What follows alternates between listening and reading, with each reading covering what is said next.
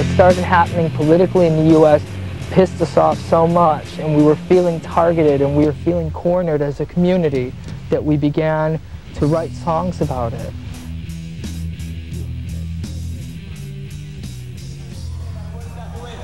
Ellos dicen que la sangre nuestra no vale para nada y perdemos la vida de los chicos que creen las mentiras, creen que pelean para la patria y se gastan su vida, creen que pelean a proteger lo que es nuestro, nosotros no somos dueños de nada, son ellos los que mandan.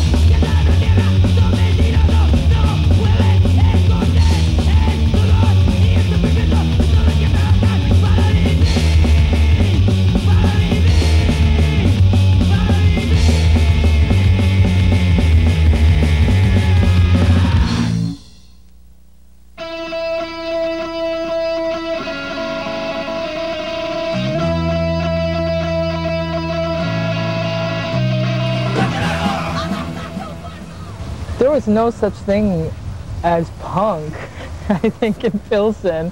I mean, where I grew up, there was nothing like that at all.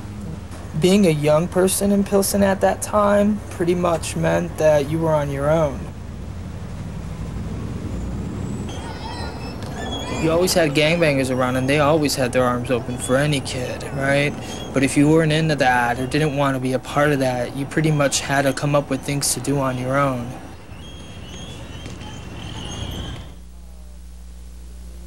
When I was in 5th grade, I went to New York with my family as kind of like a vacation to visit some cousins. I remember flipping through their records and finding, you know, Clash album, Ramones, the Runaways, the Sex Pistols album, stuff like that. And my cousin had pictures of, you know, punks and stuff, and I was like, I want to get into that someday. Around the same time that I went to New York in the late 70s, there was a scene that was also going on in Los Angeles that had a lot of Latinos and chicanos who were involved. In 1976, if you had green hair, you know, or blue hair, or you have, you know, wearing safety pin outfits, you wouldn't fit into the mainstream of any of those scenes. The punk scene, I think, was really like a melting pot. We never went to see the Zeros thinking it's like, it's a Latino band. We just thought, they're the Zeros.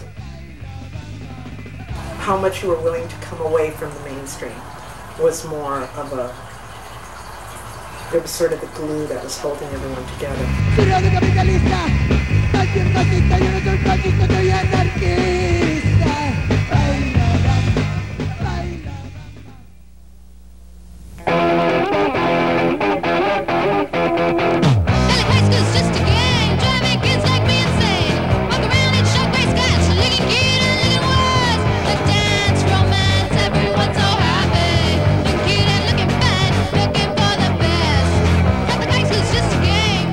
Breakthrough gig was probably actually in East LA, at this place called the Vex. And we played a show there with the Plugs and Los Crudos, and it was like this big, kind of like an East LA type of thing, where they were getting artists and musicians and trying to get them together for like this group show, and it was like artwork, and it was poetry. People would read between bands, and that was kind of like the foundation of the whole East LA, the Renaissance, they called it. I never heard about an East LA Renaissance. I didn't even hear about it until recently. I mean, I had thought there might have been some type of old East LA scene. I just wasn't really that sure about it until I started asking questions. People don't really know enough about what happened before. There was never really anything that's really marked that people can refer to and say, oh, this is what was going on before us. It's kind of this really scattered bits and pieces of history and of bands or songs, but nothing that was ever, it seems like, really well documented, that people can say, oh, okay, this is what happened prior to us. It was around 1986 when I heard for the first time of bands coming out of Latin America. I remember hearing this excellent song from an old band from Argentina. And I remember hearing it going, this is from Argentina?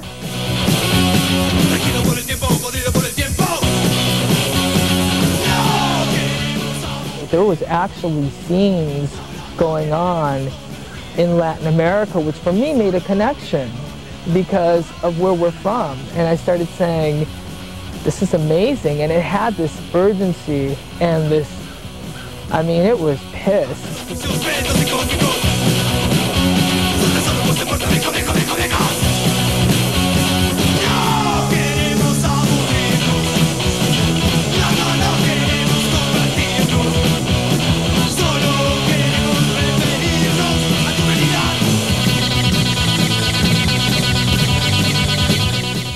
Hearing this music that was coming out of countries like Brazil, Colombia, Mexico, and Argentina, and here me and my family were from Uruguay, a country that, you know, went through an era of military repression, just like many of these other countries in Latin America. And hearing these songs and these words that these bands were singing, they were singing against those military dictatorships. They were singing against poverty and all these issues. And for the first time that I can remember, I started thinking about punk in this totally new way.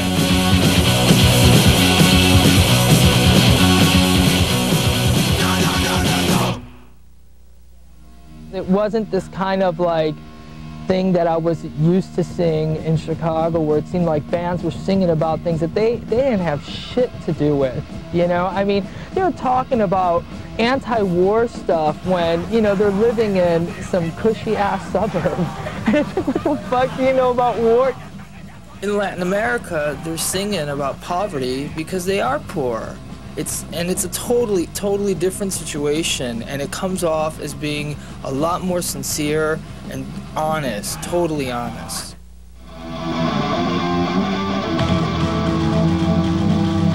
Being involved in the hardcore community or scene, whatever, I always felt like, you know, there was a lot of stuff missing that I couldn't, you know, either I couldn't relate to or some other people couldn't relate to me. I felt like an outsider everywhere, whether it be in school, or in punk rock, or even the Chicano movement. People in the punk music scene are notorious for saying racism sucks, but when it comes down to having friends of color, it's cool until they open their big mouths. There's like desirable people of color, and then there are like undesirable people of color, and if like you're too brown or you're too down, then you're gonna like piss somebody off, or you're gonna make somebody feel uncomfortable.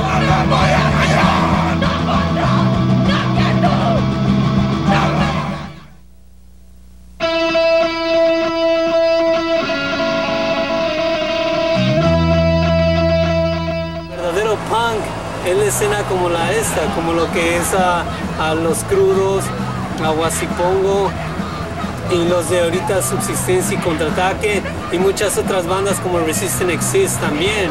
Esas bandas son las verdaderas personas que han mantenido el punk vivo, porque mucha gente piensa que, oh, they're all punk rockers.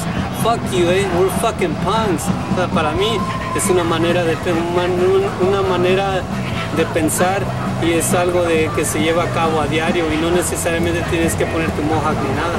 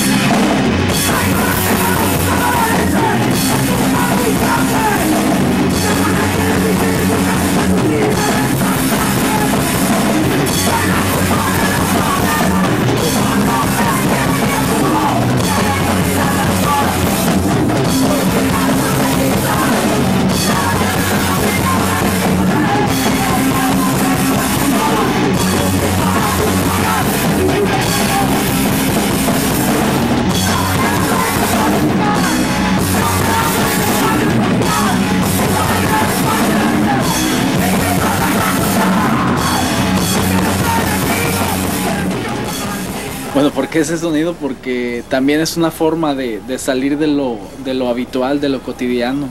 Porque es una forma de mostrar ese coraje, esa rabia que el sistema nos ha metido en una forma como a escondidas. Tal vez la sociedad no lo siente así, pero yo lo siento porque lo vivo y digo, bueno, pero ¿por qué voy a estar aceptando esto si no es justo? No puede ser posible que yo esté trabajando 50 horas por $5. Chicano Latino kids in punk rock, like, we also have to deal with our families and other things in our communities that might not affect other kids in the punk community. Every day we walk down the street, or every day we see our aunts or our uncles working in fucked up jobs, you know. So those types of bands for me are really important because they bring those things out. They bring those issues out that normally a lot of punk bands don't talk about.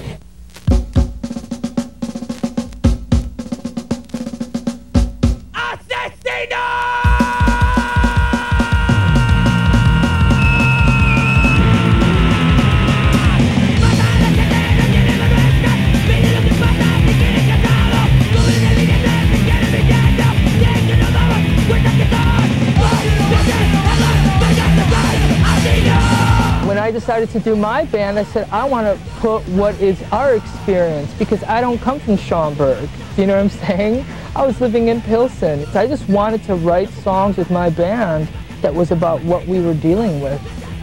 And we made a conscious decision to sing in Spanish, because all our lives we've been told you can't do this or you shouldn't do this. And we said, fuck it, you know, we're gonna do it. And we did. I was excited by your music, you know, really excited by it. Why? Well, you know, the things you were saying, you know, you don't hear those in mainstream bands, and sure, punk bands say them, but not in Spanish. And when you do it in Spanish, you're getting some ears, you're pricking up some ears that wouldn't have been turning before. It's not simply talking in Spanish, you're targeting them. And Latinos and Spanish-speaking people are used to being targeted in other ways, whether it be violence, exploitation, or as a demographic for marketing groups, right? But when you target them, when you target the Latino community to have a conversation with them, to guess what, you're not alone, you know, we're not usually welcome anywhere, you know, even in your own community, who's shooting who, right? Where are you really welcome? Where are you really welcome, you know?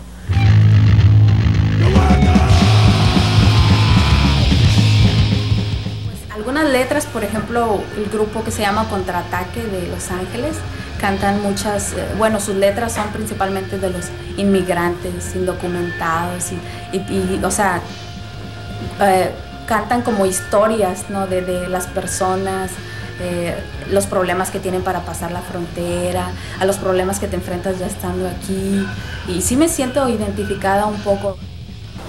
Esa música, su volumen, todo el ruido que sale de ahí no es nada más ruido, sino es todo un sentimiento que está saliendo y que está tratando de llegar pues a esa demás comunidad.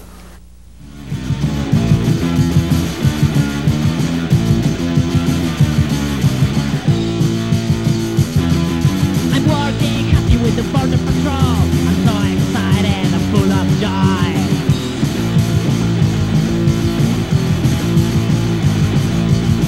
The face of the land of the free, and if you want to get inside, I'll kick up your head. I'm making my future with the border patrol. Beating Mexicans is too much fun. I'm making my future with the border patrol. Killing Mexicans is too much fun.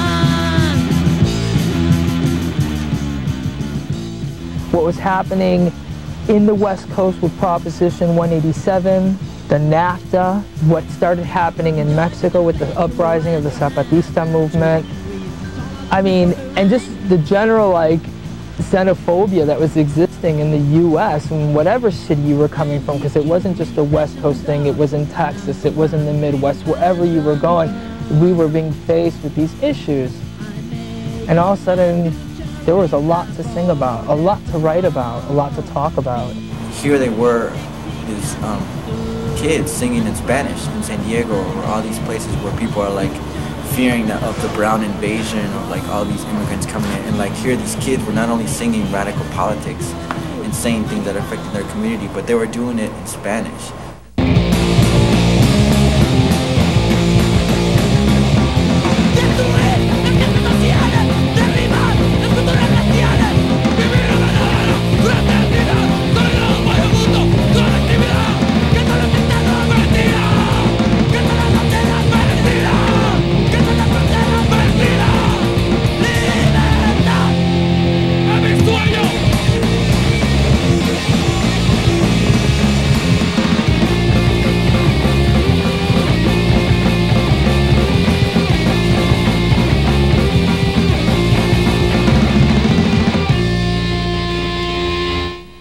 And the lyrics are powerful, but where I feel the strength of the movement comes from is this kind of collective effort where we're channeling all our energies into the communities we come from.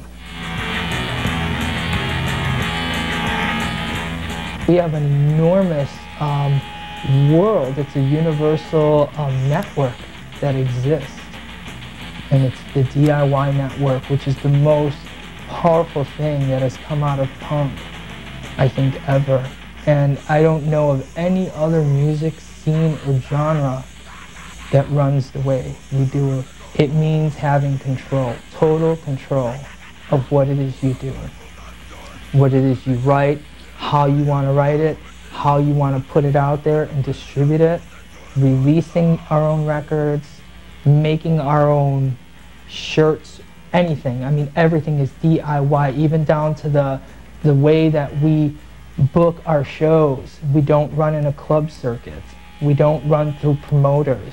I mean, it's all done on the bands under our terms and just on our own.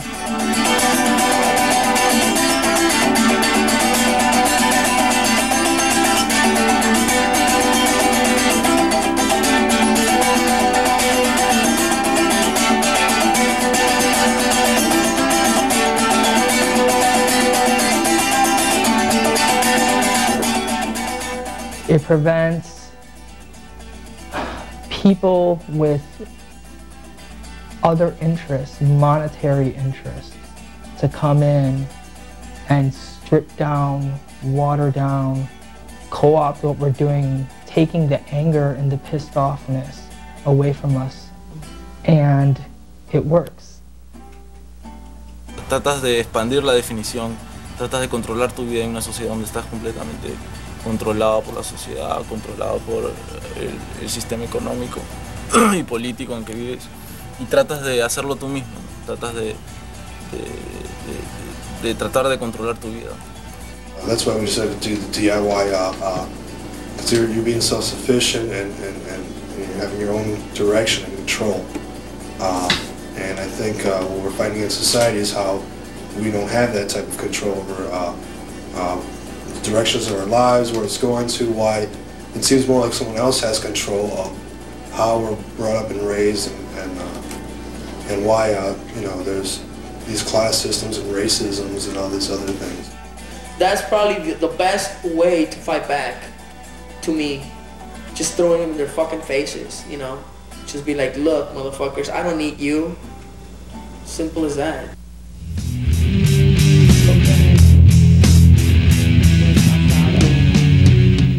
Basically dismantled this bullshit rock and roll concept where in this scene of ours there are no rock stars, there are no barricades, and there are no bouncers demonstrating that separation between who is the band and, you know, who is the crowd. That basically has been collapsed.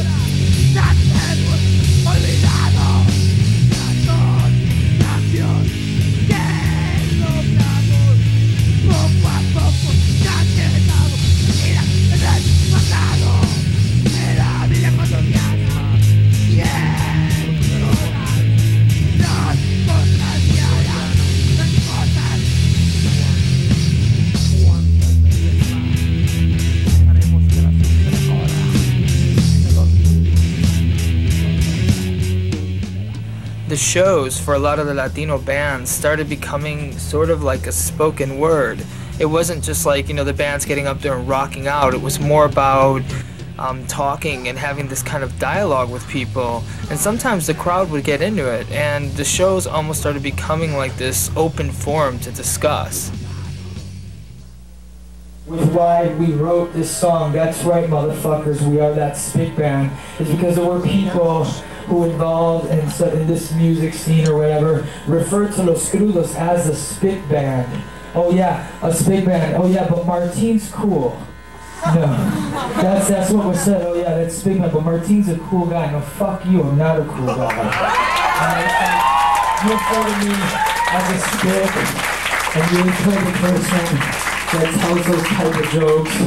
You are a fucking part of the problem, okay? But it also lets us know that what we've been doing for so many years is right, okay? And it's like I, or anybody in this band, ever since we started this band, and the kids that have been coming to see us from this neighborhood since we started this band, none of us feel less than anybody else. The way we were born, the language we speak, the foods we eat, what we're about our history, about our families, there's no shame.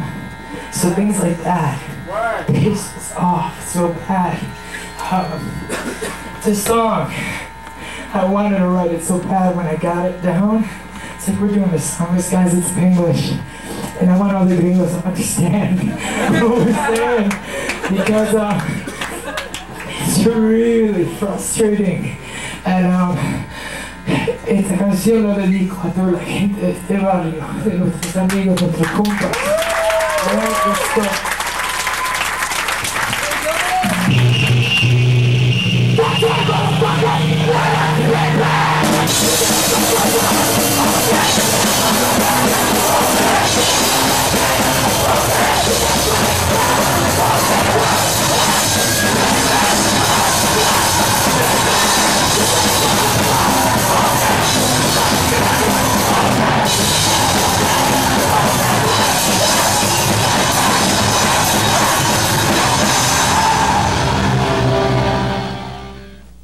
It's not just art for art's sake. It's like the stuff that is really important to us, and we need to build a whole culture of resistance, and punk rock, to me, and hardcore is part of that.